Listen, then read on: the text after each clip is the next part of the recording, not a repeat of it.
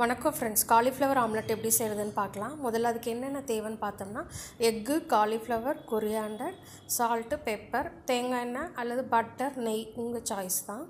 காலிஃப்ளவரை மட்டும் அந்த ஒரு எக்கு கலவை எவ்வளோ ஒரு கப் அளவு போதும், அந்தளவுக்கு துருவி எடுத்து வச்சுக்கோங்க. ஏன்னா சீக்கிரம் வேகணும் இல்லையா, அதுக்காக.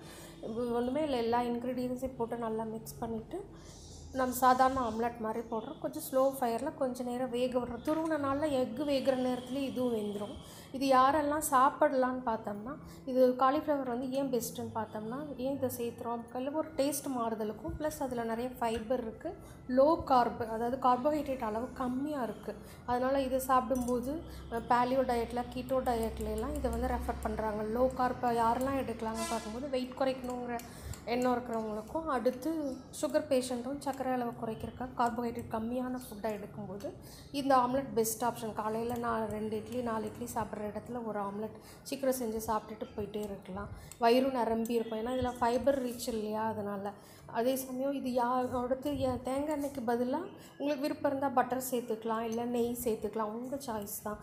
அந்த பட்டர்லாம் சேர்த்தும் போது இன்னும் கொஞ்சம் அது நல்ல மவுத் வாட்டரிங்காக இருக்கும்னு வச்சுக்கோங்களேன். ரொம்ப செய்கிறக்கும் ரொம்ப ஈஸி, ரொம்ப கஷ்டப்பட்டுட்டுலாம் இருக்கணும்னு அவசியம் இல்லை. துருவருக்கு மிக்சியில் போட்டு சுற்றினா கூட போதும், கிரைண்டர் வச்சு வீட்டெலாம் இருக்கணுன்ட்டு இல்லை. அடுத்து இந்த ரெசிபியை யார் சாப்பிடக்கூடாதுன்னு பார்த்தோம்னா, க்ரூசிபரஸ் வெஜிடபிள்ஸ்னு அப்படின்னு ஒரு கேட்டகரி இருக்குது. அதில் காலிஃப்ளவரு, ப்ரோக்கலி, கேபேஜ் எல்லாம் இருக்குது. ஏன்னு கேட்டால் இதெல்லாம் தைராய்டு ஹார்மோன் செக்ரேட் ஆகிறது, சுரக்கிறது குறைக்கும். ஏன்னு கேட்டால் ஏற்கனவே தைராய்டு இருக்கிறவங்களுக்கு அயோடின் டெஃபிஷியன்சி இருக்கும். அப்போ அவங்க தைராய்டுக்கு மாத்திரை எடுத்துகிட்டு இருப்பாங்க. அதாவது ஹைப்போதைராய்டிசம்னு ஒரு கண்டிஷன் இருக்குது இல்லையா, தைராய்டு அளவு கம்மியாக இருக்கிறவங்களுக்கு மாத்திரை எடுத்துகிட்டு இருக்கவங்க தயவுசெய்து இந்த காலிஃப்ளவரை ஃபுட்டில் சேர்த்தாமல் இருக்கிறது நல்லது. மற்றபடி யாருக்கும் எந்த லிமிட்டேஷன்ஸும் இல்லை. குழந்தைகளுக்கு கூட கொடுக்கலாம். அவங்களுக்கு இந்த டேஸ்ட்டு பிடிக்குன்னா, அவங்களுக்கு காலிஃப்ளவர் பிடிக்காத குழந்தைங்களே கிடையாது. இப்படி ஒரு மாறுதலுக்கு கொடுக்கலாம். ப்ரெட்டு கடையில் குழந்தைங்களுக்கு கொடுக்கும்போது டயட் இல்லாத பர்பஸுங்கும் போது நம்ம நார்மல் ப்ரெட் ஆம்லெட் மாதிரியே இதையும் இடையில வச்சு கொடுத்துக்கலாம்.